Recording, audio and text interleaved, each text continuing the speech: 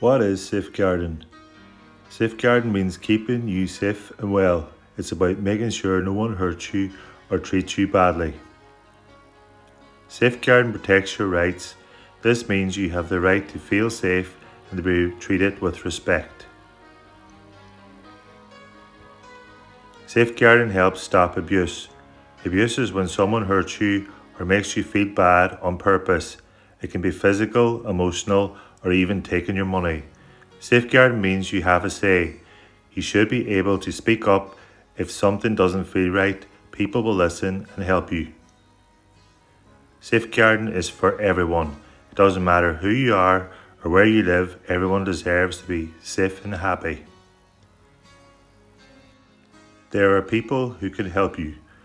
This can be your support staff, key worker, family coordinator, or your designated safeguarding officer. You have the right to report concerns. If you feel something is wrong, you can tell someone you can trust. They will take it seriously and try to help. Safeguarding keeps your information safe. Your personal information like your name, where you live is kept private unless it's needed to keep you safe. What does safeguarding mean?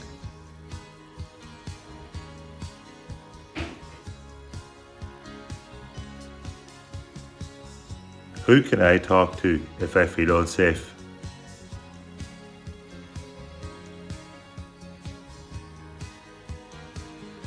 Is safeguarding only for some people?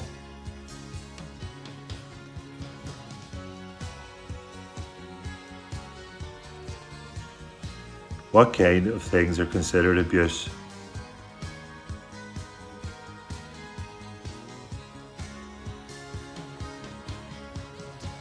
What happens if I report something?